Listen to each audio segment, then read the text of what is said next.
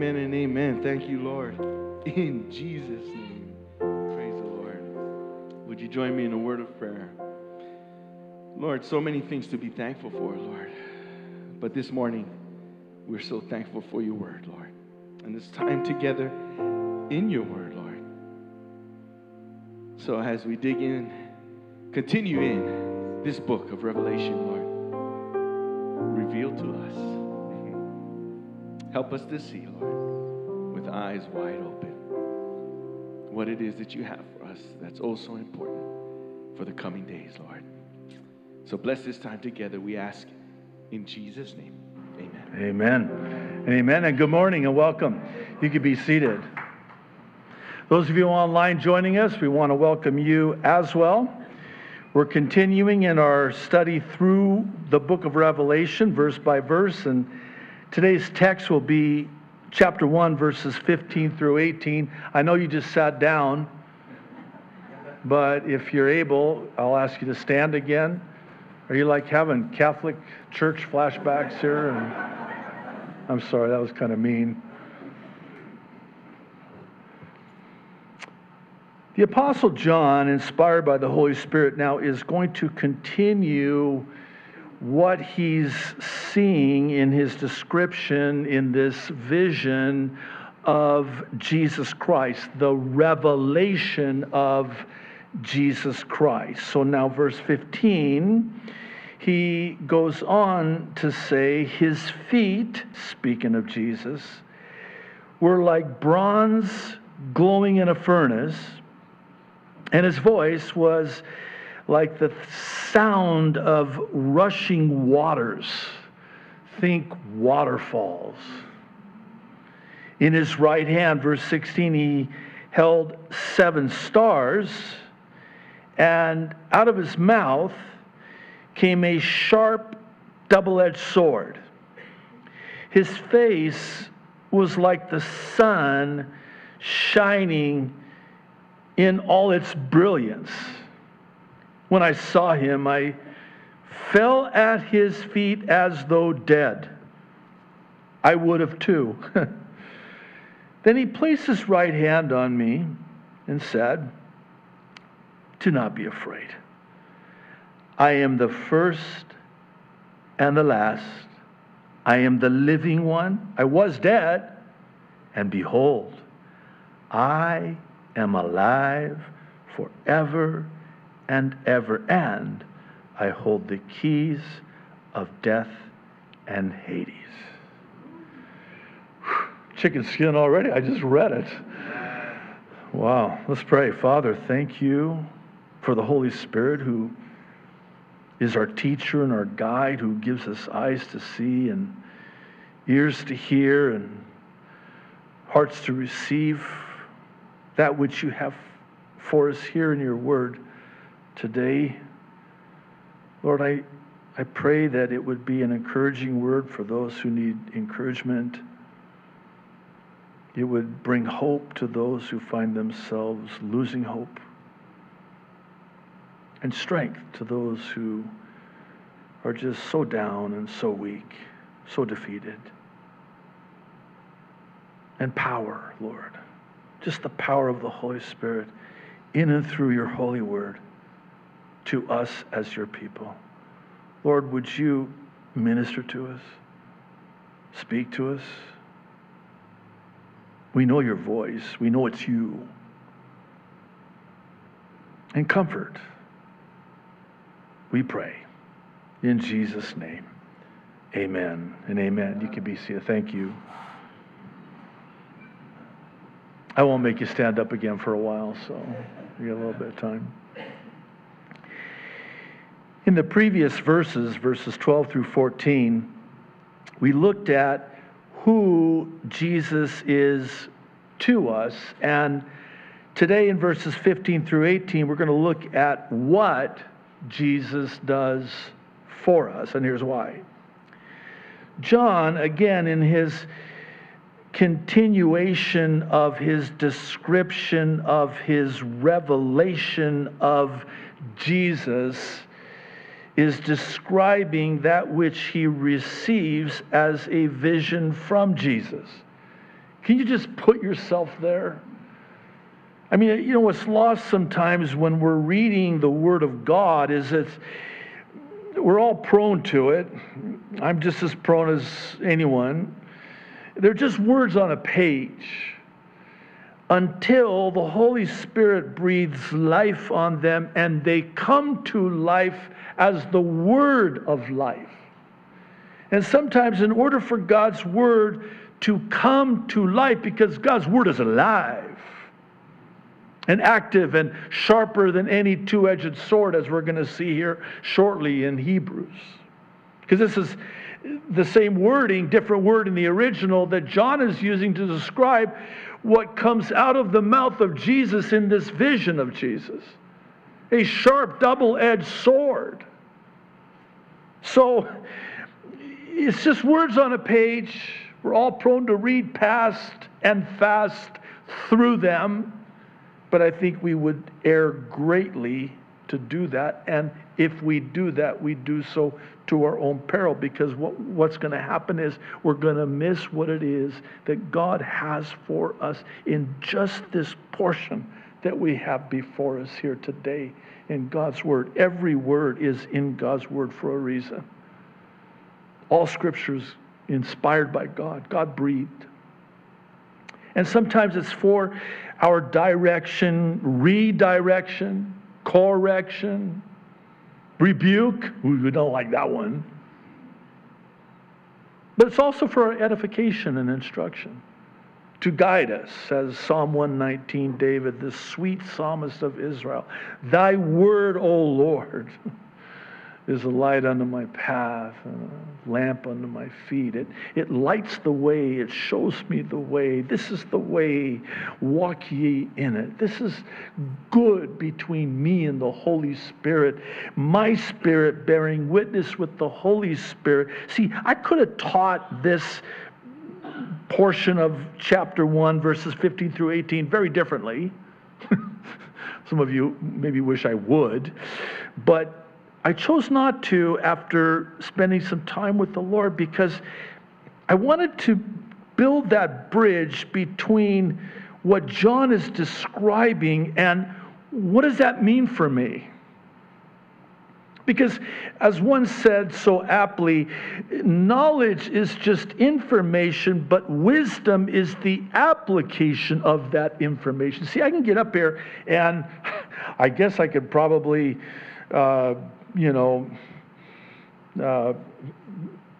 stand with the rest in my pontification and explanation and dissertation of these scriptures that we have before us today. But then what's going to happen is was that too much? That was maybe too much for me. Okay, let's bring it back. The problem with that is you're going to walk away and go, wow, that was very informative. But it didn't touch you. It didn't reach you. It didn't minister to you. I mean, that's a great explanation. Oh, your exposition, Pastor, of the text, superb.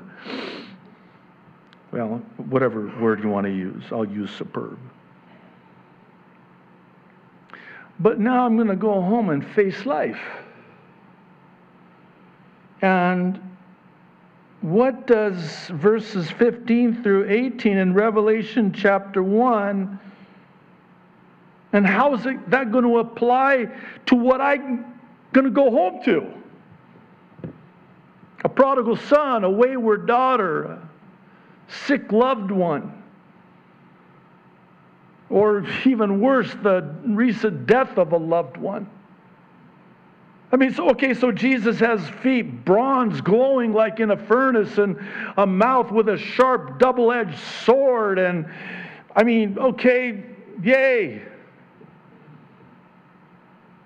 I hope you don't misunderstand what I'm trying to say here. I'm not trying in any way to come off as crass or rude. I'm just trying to communicate a very powerful and profound truth here, and that is we have scripture here that Jesus had John write for us here today, that applies to us here today, to your life, to my life, something we can take home with us and begin that process by the power of the Holy Spirit to apply to our lives, to that trial we're going through, to that situation we're in, to that impossible set of circumstances that we find ourselves in.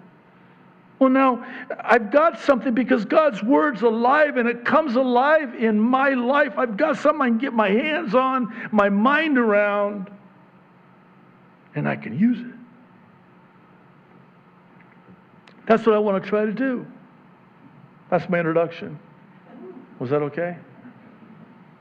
Well, Pastor, you probably could have said the same thing without taking so much time to say it. It's a gift. Each and every detail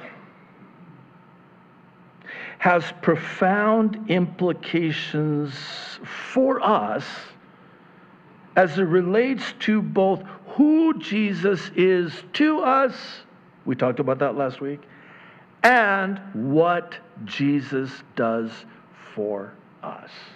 That's this week. You ready? Let's jump in. The first one in verse 15, Jesus empowers me. So here's John now continuing with the description of his vision and revelation of Jesus, which we, as we talked about last week, just spoiler alert, he's not coming as a babe born in Bethlehem and the suffering servant and Savior. He's coming back as the conquering King.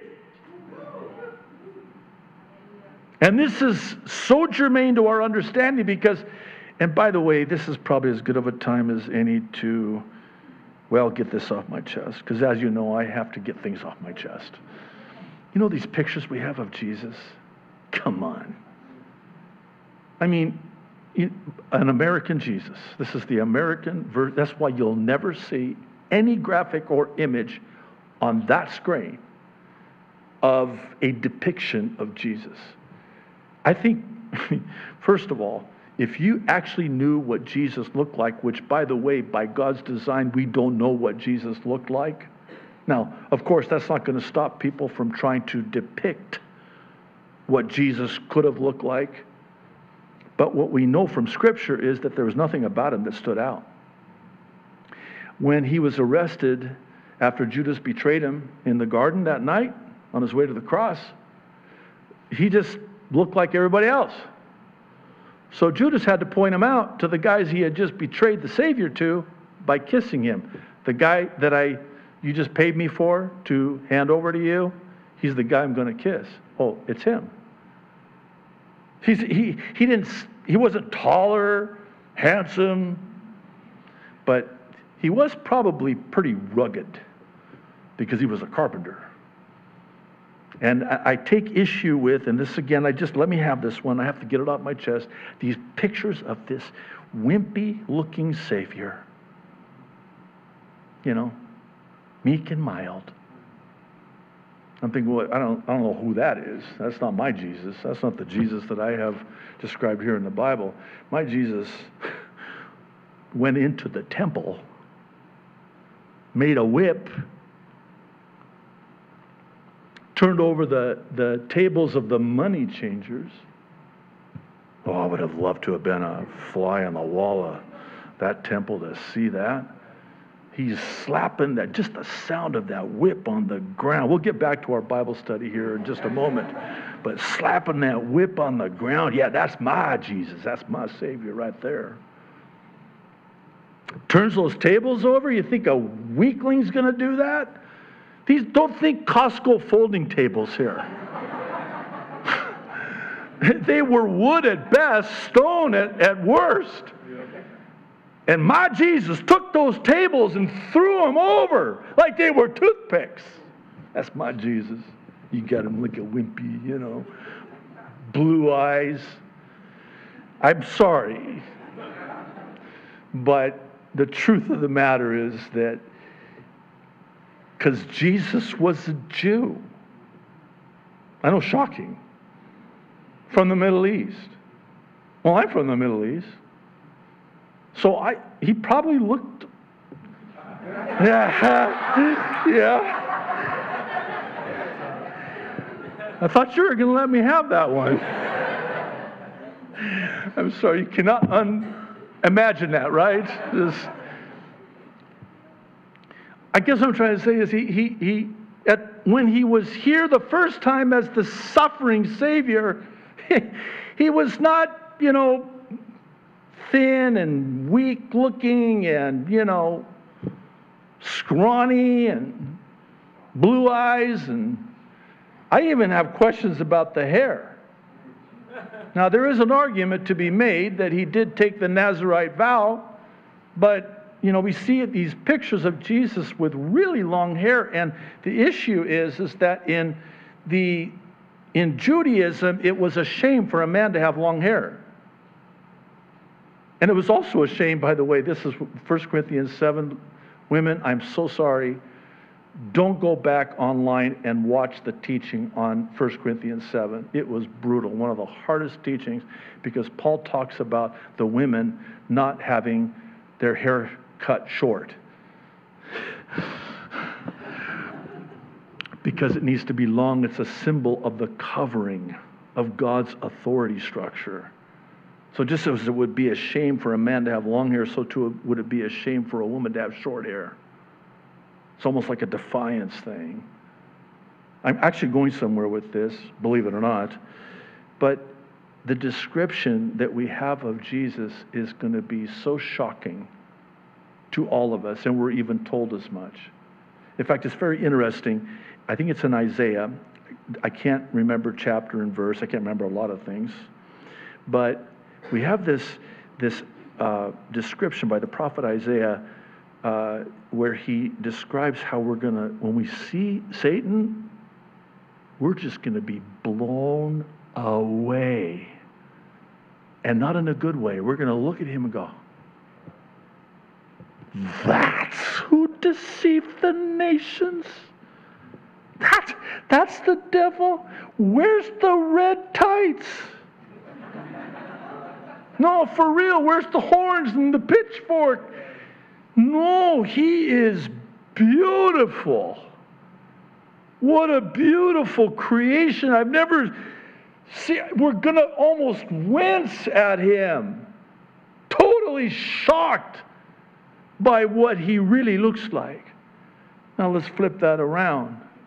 You know what Isaiah the prophet says by the Holy Spirit about our reaction when we see Jesus? We're going to behold him as the lamb that was slain, scars and all. And I guess I'm trying to prepare you so that when that trumpet sounds and we meet the Lord in the air, I don't want any of you guys going, wow, you look nothing like what my pastor described. I would rather that they say, wow, you must have went to Calvary Kaneohe because you guys aren't shocked. Everybody else says because they went to another church where the no, okay. So, I'm taking that way too far, but I think you get the point. I just want to prepare you for what you're in store for. Because you're going to look at him, behold him as the lamb that was slain, and you're going to have to look away for the opposite reason that you look away from Satan. His beauty is just stunning. But the Savior, we're going to wince because we're going to behold him as the lamb that was slain. And I'm just trying to prepare you. He's going to look nothing like the pictures that you have of him. Now, John is helping us out by bringing together, and this is where I was going, just so you know. John's going to help us now to sort of connect the appearance of what Jesus looks like and the symbolic meaning behind what Jesus looks like. It's not just, John, write about what I'm going to look like and just get it to them, let them know so they know. No, I want them to know that this is what I look like, but I also want them to know why. why my feet are bronze glowing in a furnace, why last week my eyes were like blazing fire. This week, feet, bronze glowing in a furnace. And not only that, but this is even more, wow. That's the best word I can come up with. His voice like the sound of rushing waters. I was a kid. I couldn't have been, well, I can actually tell you how old I was because it was during the World's Fair in 1974, which was in Spokane, Washington. I was born in 1962. How old am I, 12? Well, thanks a lot for the help. I'm not feeling the love here. I'm 12 years old. I'm 12. And they have what they call Spokane Falls. And that's where the World's Fair site was, and they were preparing it, and my parents took us to see the progress because that's where Expo 74 was going to be, in little old Spokane, Washington. So we went by the falls. I'm 12 years old, being the man's man that I am at 12, and the waters were particularly loud and scary. Just the sound of the falls. And Spokane Falls, like this. Niagara Falls, like that. Can you imagine the sound, the deafening sound of that powerful water rushing as it falls? That was his voice. Wait a minute. I thought it was a still small voice. Well, now it's not. Well, why is it now the sound of rushing waters, like the waterfalls, just that thunderous, powerful, scary sound of that water? Because Jesus wants us to know that He is the source of our power. He empowers me. He's the power source, like we talked about last week. All of this speaks to the power of Jesus, who, listen, is omnipotent. That's a big word. It makes it sound like I went to seminary. I didn't. Been to a cemetery, not a seminary. I taught in a Bible college, but I never went to one. How's that one? God's got a sense of humor. Omnipotent means omni, all potent power, all powerful. Here's another one. This one's even cooler sounding. God is omniscient. Wow. What does omniscient mean again? Omniscience, all-knowing. The third one. God is omnipresent. Now that one's helpful because God is all present. Omnipotent, omniscient, omnipresent. So, by extension, in His omnipotence, He enables me and empowers me in and through His power, especially for the powerless. Have you ever felt powerless and helpless? Oh, come on. How many times have you heard even said, God helps those who helps themselves? When I was a very young believer, I was a babe in Christ. Hadn't even read the Bible all the way through for the first time yet. And my cousin, who I'm trying to share Jesus with, here was my theology as a new believer. Jesus is real. He's really real. Jesus is really, really real. And you need Jesus because Jesus is really, really real. That was the best I had as a new believer because I hadn't, I was just immature. So I'm trying to, because I love my cousin, I'm trying to tell him, hey, Jesus is real. I know Jesus now. Jesus has saved me. I'm born again. And I want you to be born again. I want you to know Jesus. And he just looks at me and goes, well, God helps those who help themselves. He was thinking that he was quoting Scripture. It's not in the Bible. It might be 1 Thessalonians chapter 1, but it's not in this Bible. Oh, by the way, there's another verse that people think is in the Bible. Cleanliness is next to godliness. Can I just tell you, if you don't know already, don't look for it in the scriptures because it's not there. It's just, what's my point? My point is that we have these things that we have to unlearn before we can learn. They prove themselves to be hindrances that stand in between us and Jesus. And John is helping us clear that up. Because this is who Jesus is, and this is why Jesus is who he is, because this is what Jesus wants to do for me, empower me. Can I just get one more thing off my chest before we move on? It's the word enabling. You understand it in the context that it's used in the day in which we live. You're an enabler. Thinking, because it's always in the negative context. I'm enabling somebody to do something that they're not supposed to be doing or trying to quit doing, but you keep enabling them. You're an enabler. I'm an enabler. I think, wait a minute. God's an enabler. No, because God's callings are God's enablings.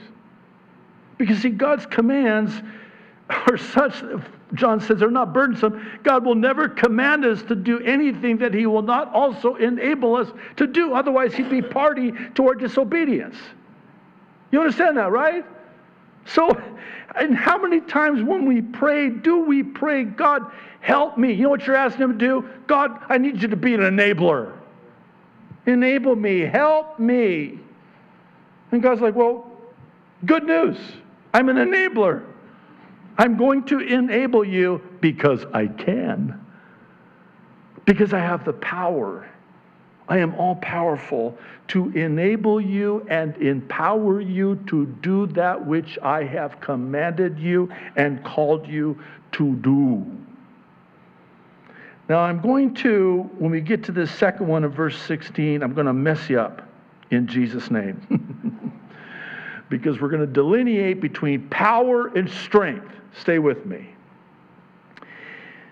Jesus not only empowers me, Jesus strengthens me. And here's how I get there. This sharp, double-edged sword that John is describing, different than the one in Hebrews, which we'll get to in a second, or a minute or 5. It's a different word in the original language of the Greek New Testament. It's the Greek word rhomphaia. So, how helpful was that? What does that mean? Oh, this was not a precision, small sword used in hand-to-hand battle. No, this was a heavy, this was a big, strong, heavy, double-edged sword. When you pull this thing out of the sheath, lights out, game over. You don't want to mess with this. That's the double-edged sword. Okay, Mr. Fancy Pants Pastor. Aren't power and strength synonymous? No. I hope this isn't an oversimplification, but there is a difference between, and it's important that we delineate between power and strength such that strength measures force, power produces force. Let me say that again. Strength is the gauge by which you measure the force, but power is the source that creates the force. Did I make it worse? So understand, when Jesus is all powerful, so too is Jesus my strength. He strengthens me. He's the source of both strength and power. And get this, the symbolism key, it's out of his mouth. Well, what comes out of the mouth of Jesus? His words. The Word of God. is the sharp double-edged sword. So that's where the strength comes. It's been said that 1 week without reading the Bible makes 1 week. Oh, please don't make me have to spell it. Week, W-E-E-K, week, like 7 days in a week. It's been a long week. But I'm not weak. That's the source of the strength. This is Hebrews 4:12. You know this verse well. I love this. Can we, as I read this, can you just view this through a new lens, fresh fire on the altar? You know how it is when you read a verse over and over and over again, you almost become desensitized to the power of it. So let's just kind of revisit this powerful verse about the strength and the power of God's Word. For the Word of God is living and powerful. And here it is, sharper than any two-edged sword, piercing, even to the division of soul and spirit and of joints and marrow, and is a discerner of the thoughts and intents of the heart. Man, that is one strong sword. That is one powerful two-edged sword. And you're telling me that's what the Word of God is? Yeah. And oh, by the way, the Word of God is personified in the person of Jesus Christ. John's Gospel, chapter 1. In the beginning was the Word was with God, the Word was God. Jehovah's Witnesses had to rewrite that, by the way. Can I just share with you a true story? Years ago, I haven't shared it for a while, so we have new people. Just be considerate of them. Doing a Bible study, I had business Bible studies before I entered the pastorate, and just all walks of life.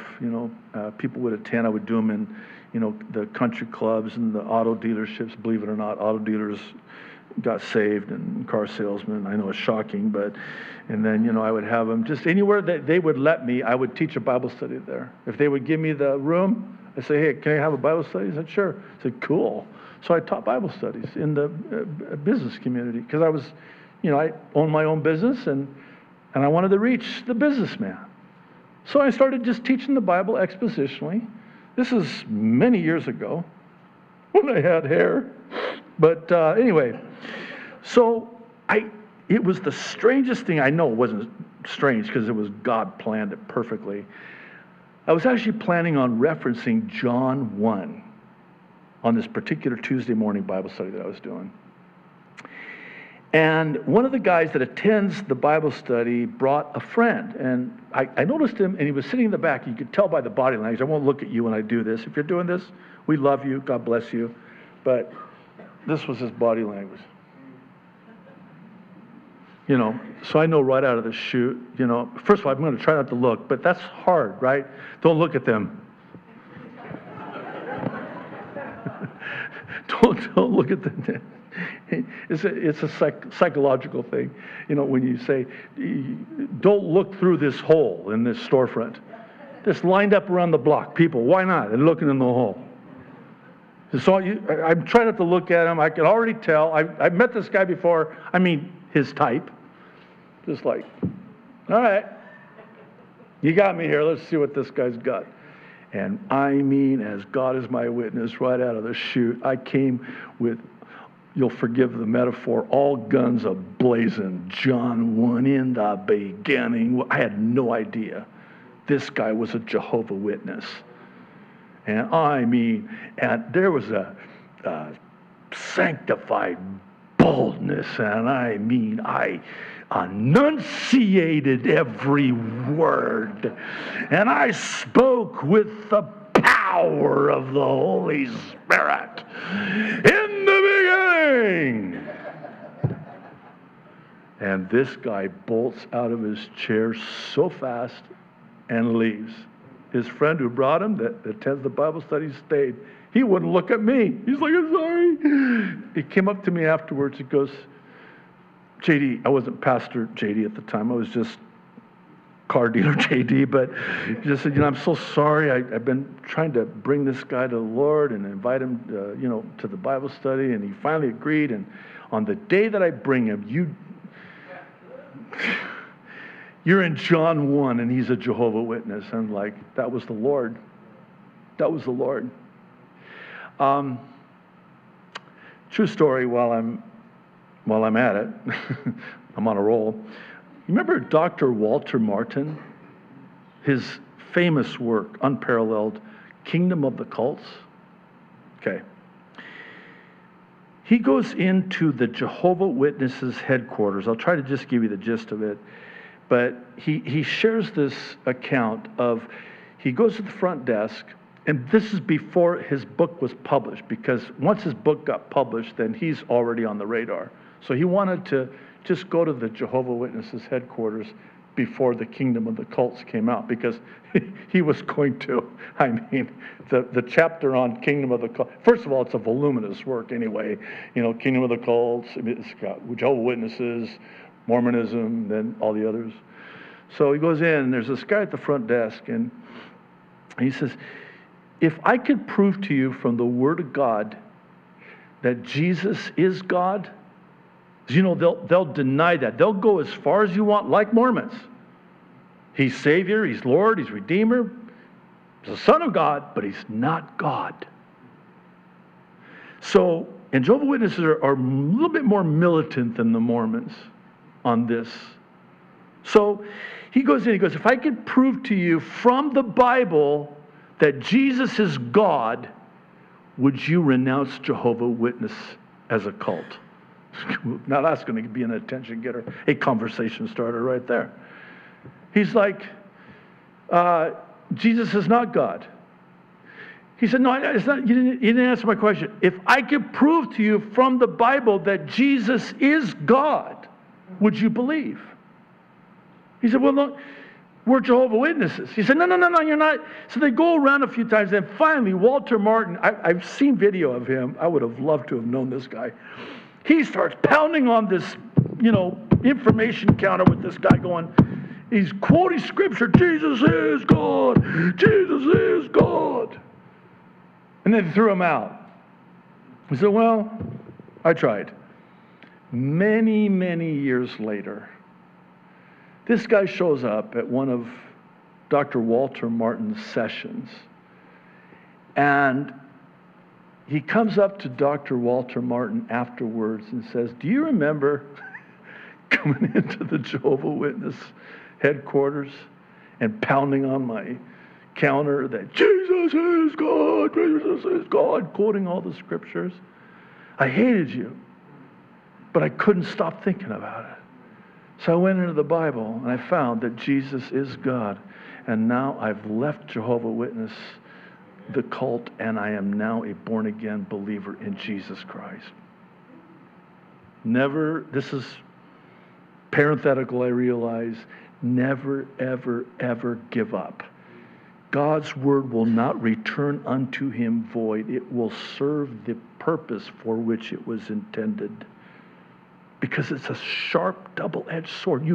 It's cutting, precision, surgically. And here's the thing. When you stay with the Word of God and use the Word of God, it's the only offensive weapon, by the way, in the spiritual armor that everybody's fascinated with these days in Ephesians 6. But it cuts, and the Holy Spirit, through the Holy Word, knows exactly what's in that heart, discerns the thoughts. And you know that Jesus could read people's minds? How's that one? Some of the accounts in the Gospels, they thought to themselves, and then Jesus is like, because he discerned their thoughts. He could read their minds. And then he would ask them, I would have loved to have seen the look on their face. How'd you know? I'm God, incarnate.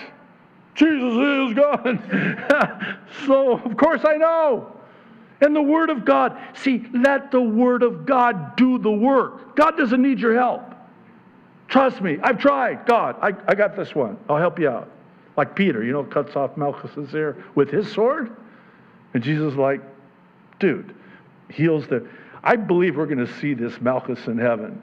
Can you imagine that? Peter cuts off his ear. Jesus heals it. Whoa! I'm getting saved if I'm Malchus, right?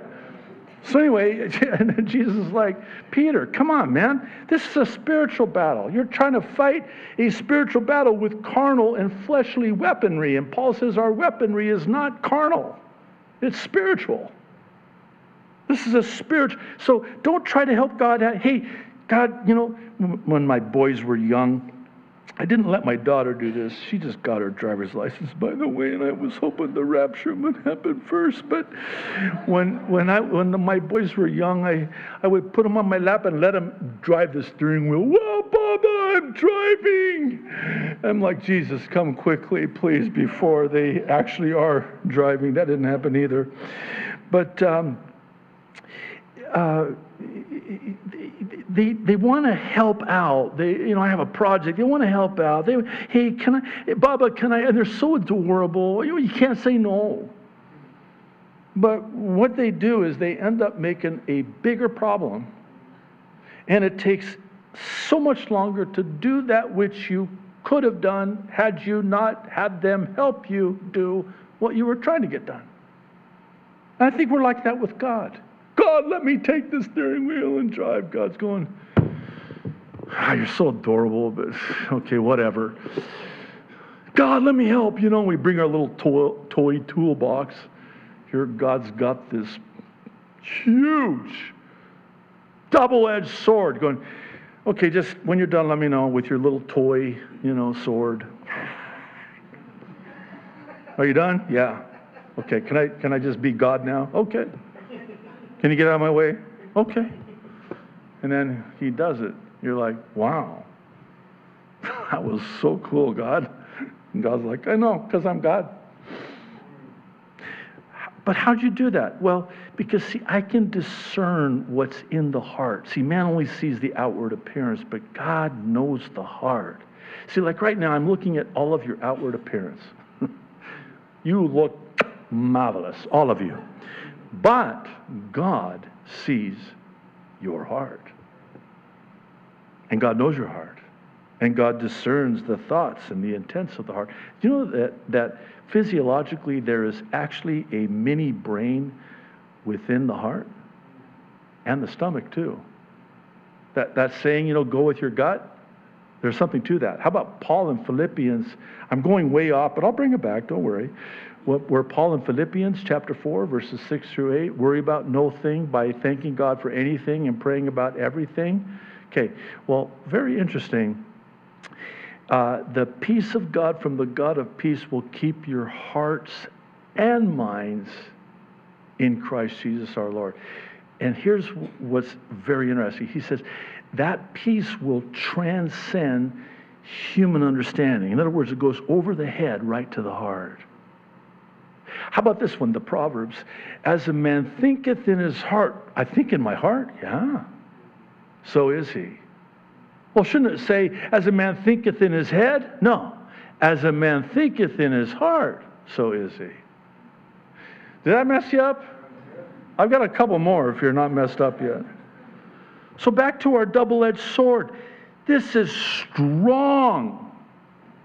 So strong is this sword that it can cut surgically, discerning between soul and spirit. Soul's the emotion, spirit, the spiritual, and joints and marrow. And it's a discerner of the thoughts and the intents of the heart. We say, well, we search the scriptures, but actually the scriptures search you.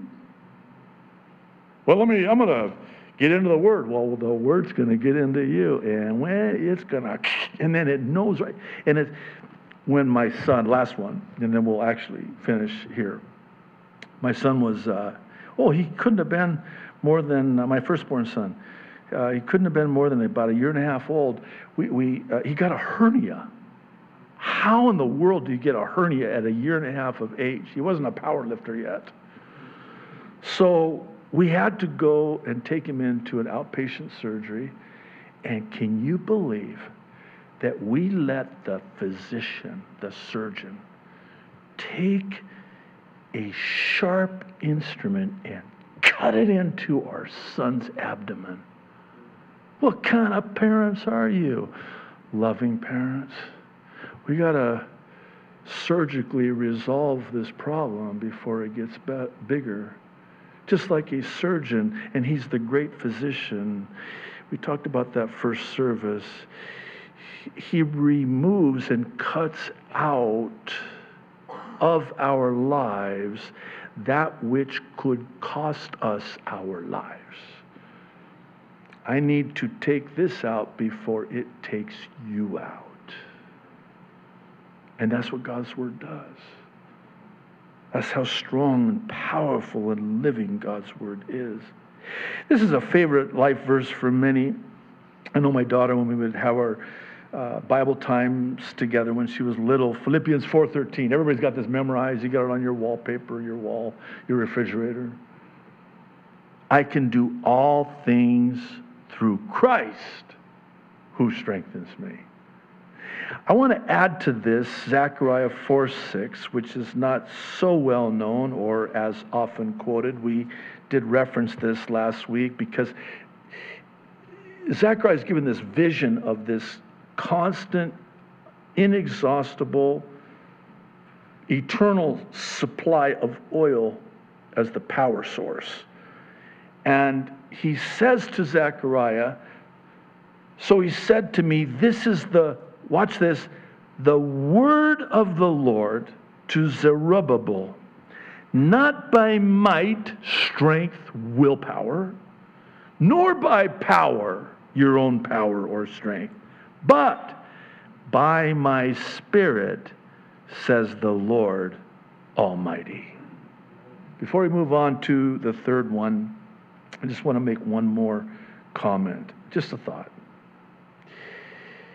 When you go home today, I pray, and I'll speak for myself as well, for when I go home today, I pray that God will give me eyes to see those areas in my life where I'm relying on my own strength. Many years ago, I was sitting under the teaching of a pastor at a conference. It was his session, and he made this comment, and I know it was directed at me. You know what I'm talking about, right? Where, like, nobody else had to be there. That was for me. And then I've had people say, how did you know? I'm like, what was your name again? I'm sorry, I didn't know it. Did somebody call you? It sounds like the Holy Spirit might have, because the Holy Spirit knew exactly what you needed to hear. And that was me that day, because this is exactly what I needed to hear. And he had no clue, because I talked about it afterwards. It's like, hey, we need to talk. You said, were you thinking about me? It's like, no. But now I am.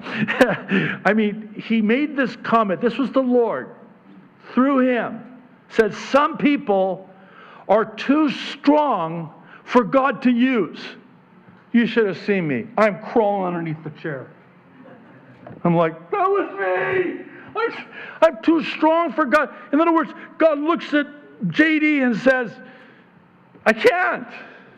I want to, but I can't, because he's still trying to live the Christian life in the energy of his own strength, his own flesh. And it's not by strength, not by might, not by power, but by my Holy Spirit. If he would just relinquish to me, yield to me, I can do this for him instead of him in my strength, because I can do all things through Christ who strengthens me by his Spirit.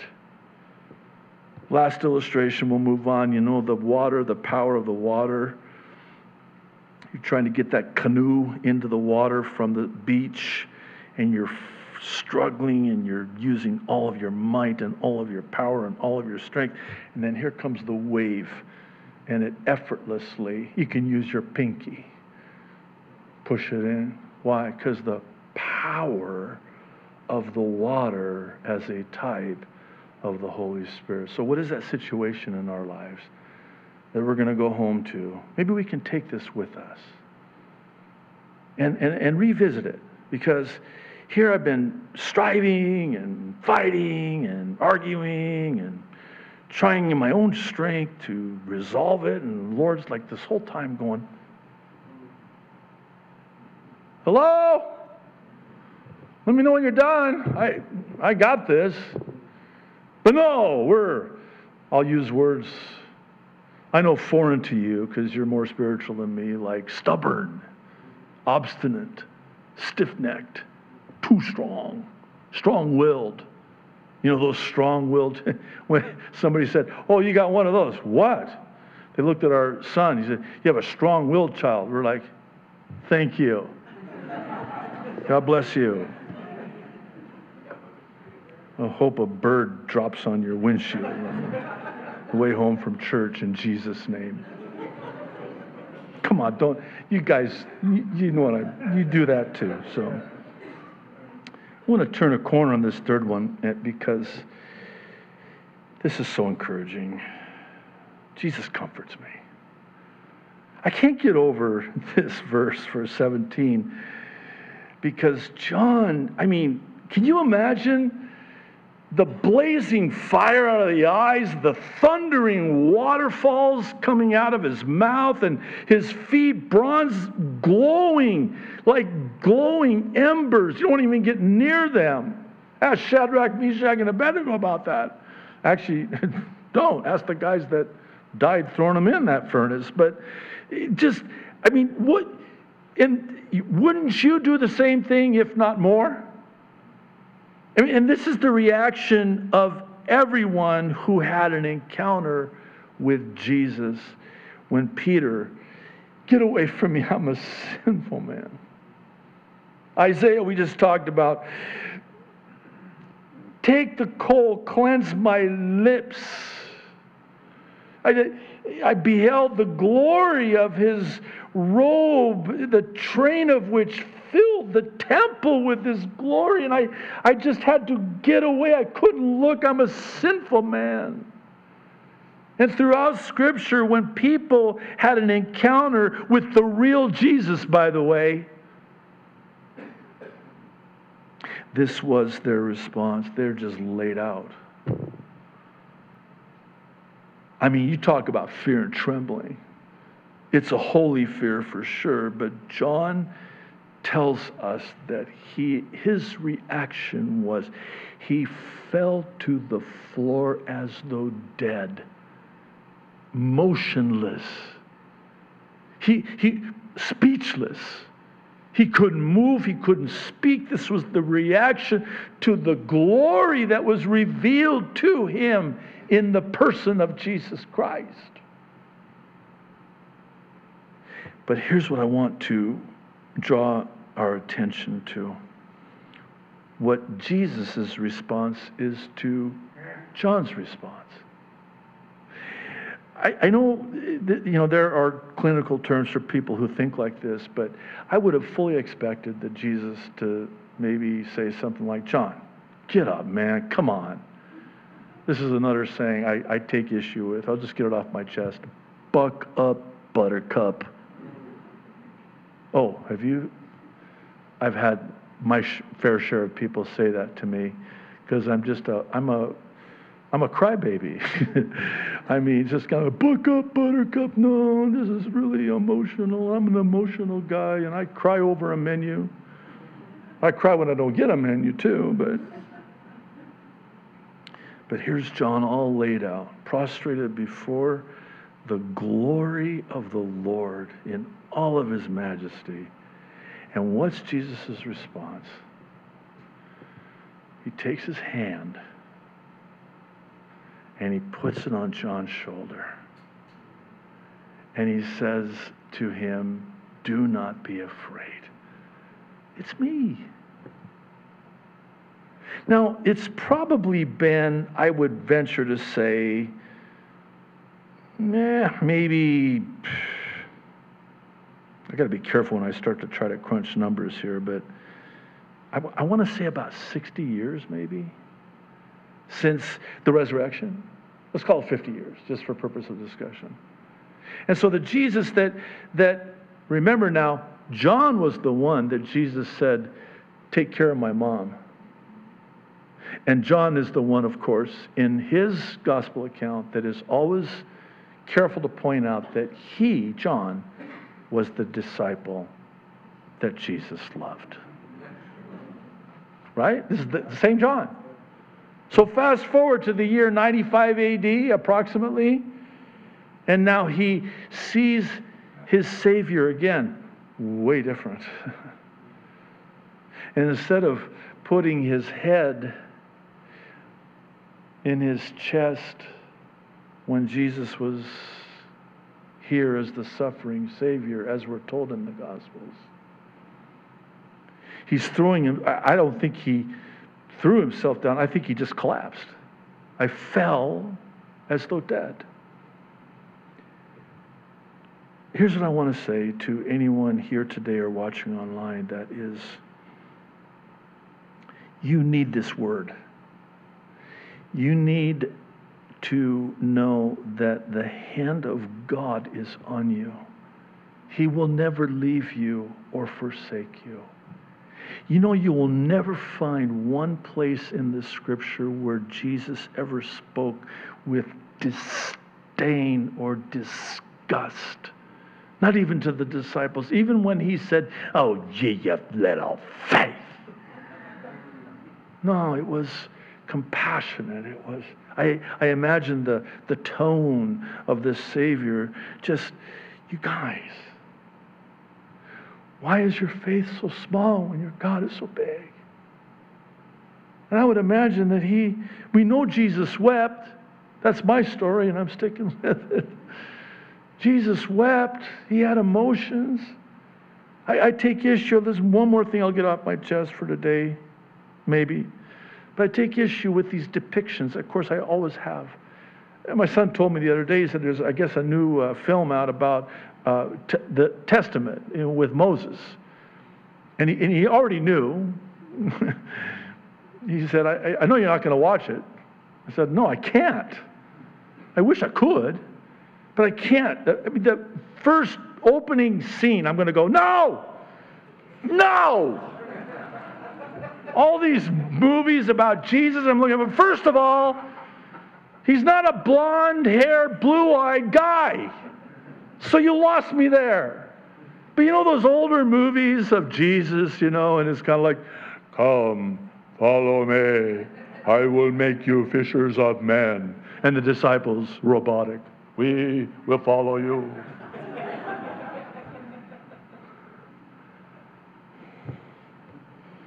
Again, I told you they have clinical terms for people that think like this, but that's not who my Jesus is.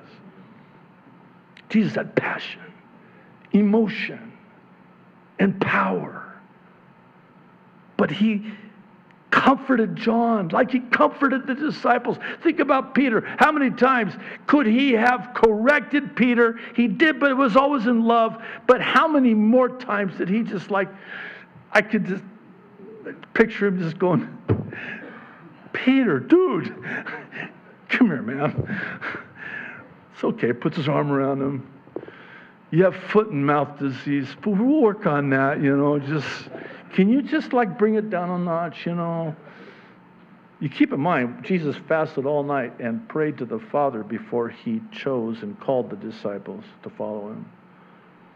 And when you get into a character study of who these disciples were, first of all, they were very young at the time, John being one of them. Could you imagine?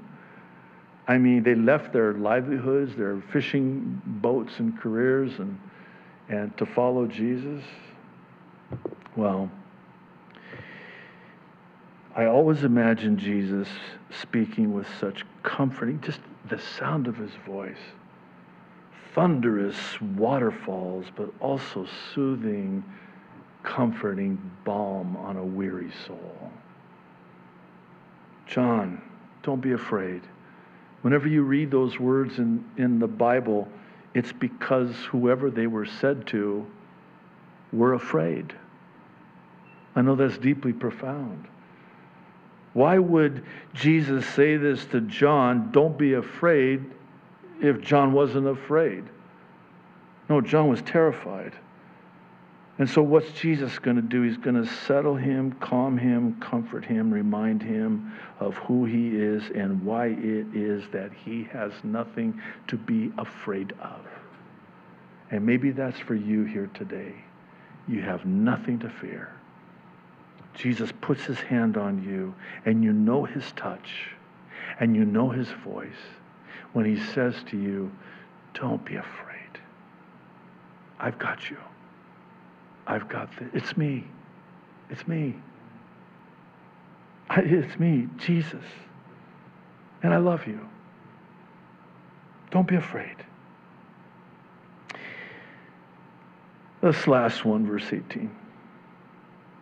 I mean, this is just, I guess, seals the deal, for lack of a better way of saying it. Jesus is life for me. Jesus empowers me, enables me, strengthens me, comforts me, but he's life for me. He's alive for me. I mean, we again, in a canned sort of cliche way, say, he is alive. But do you know why he's alive? For you. I know. You. Me too. That's why. Why did he rise again from the dead? To defeat death for you and for me. That's why. He died so I could live. Jesus is my life, the way, the truth, the life. He defeated death, and he holds, this is really cool, he holds the keys. You know how important people feel when they have the, hey, do you have the keys? Yep, right here. Pull them out. Wow, you must be important. Yeah, I got the keys. Jesus has the keys to death and life. And he'll let you in. But the only way he can let you into eternal life is vis-a-vis his death. To defeat death so you can have eternal life. I know that's a firm grasp of the obvious, but maybe if I say it like this, it'll change the complexion a little bit. Because this is, again, where we get, so used to a foundational and fundamental truth in the Word of God. We just, yeah, I know. But not so fast. Think about that. Jesus died for me? Yeah. Why? Because he loves you. No greater love hath any man that he would lay down his life for another. I love my wife. I will die for my wife. That's how much I love my wife. My children, I will die for my children. That's how much I love my children. How much greater is the love that God has for us? In that while we were yet sinners, Christ died for us. See, I don't think I would have done that. You wouldn't either. But he did. Why? Because God so loved the world that he gave his only begotten Son, that whosoever would believe in him would not perish, but have everlasting life. I pray that another thing you'll take home with you today, and myself as well, is just the life and love that Jesus has for me. It was the whole reason. I mean, think about it. Just think this through for a second. Why else would he have done what he did? I mean, when he's in that garden perspiring his own blood because of the physiological, unthinkable, unimaginable stress, physiologically, if you're perspiring your own blood, that is extreme stress and duress. And that's what Jesus was in as he's about to face the cross. And he prays to the Father, if there be any other way to do this, let this cup of suffering pass from me. And then he says that one word that should be on the lips of every single one of us: nevertheless, not my will, but thy will be done. Translated, God, if this is the only way, then here am I. It is the only way. You have to die so that they might live. That's the why. He didn't have to, you know. Of his own volition and in his infinite agape love for us, he went to that cross. What put him on that cross? Love. Not the Jews, contrary to popular opinion. No, love put him on that cross. Love for who? You and me. Okay, I want to end. Thank you for your patience, but for those who were not here for the prophecy update first service, I need to apprise you of a board of directors decision that was made over 1 month ago on March 17th to disaffiliate from Calvary Chapel. And this for reasons that were bathed in much weeping, praying, and fasting by the board, leadership, and staff for well nigh 4 years now. Chief among these reasons was, and still is, the strange change that we talked about in today's update beginning in the year 2020, specific to COVID-19 and the vaccine, so-called. What has ensued was the heartbreaking realization that we were no longer walking together in agreement. It's for this reason that we've already removed our exterior sign from the front of the building. That was like about 3 weeks ago. To the question of what will change, absolutely nothing, except our name, which out of respect will now simply be Calvary Kaneohe. Please know that we remain committed to and will continue with simply teaching the Bible simply, book by book, chapter by chapter, and verse by verse. Additionally, we're most compelled to teach Bible prophecy. In this, you can clap, that's fine. I was kind of hoping you would, the first service did. Just saying. But this is key. This is very important. Because this is basically what it comes down to. I will never cower. I will never falter. I will never tone it down or soften it up or pull it back. In fact, if anything, are you kidding me? With what's happening in the world right now? Dial it down. No! I'm going to turn it up!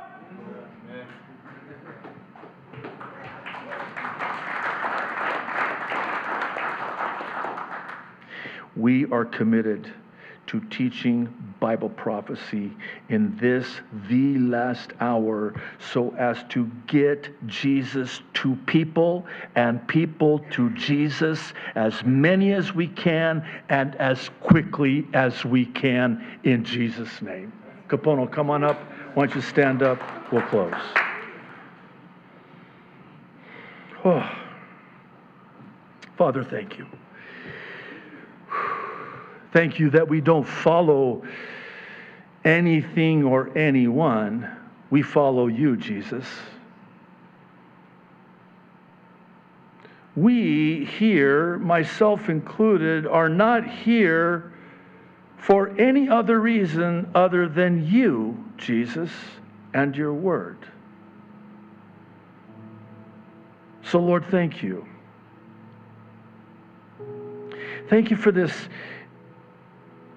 description, this vision, this revelation that you gave John of who you are and what you're like and what you're going to do for us and have done for us and will continue to do for us. You're a blessing God, a comforting God, an empowering God. You are God. You are God. And you became one of us as a man because of your love for us. Jesus, how could we ever thank you?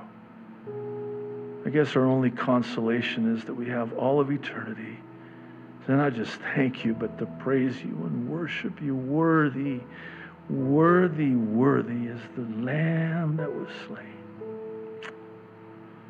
Thank you, Jesus. We love you so much.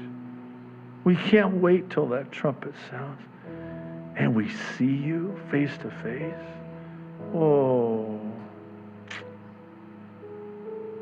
Come quickly, Lord Jesus. Maranatha, we pray. In Jesus' name, amen.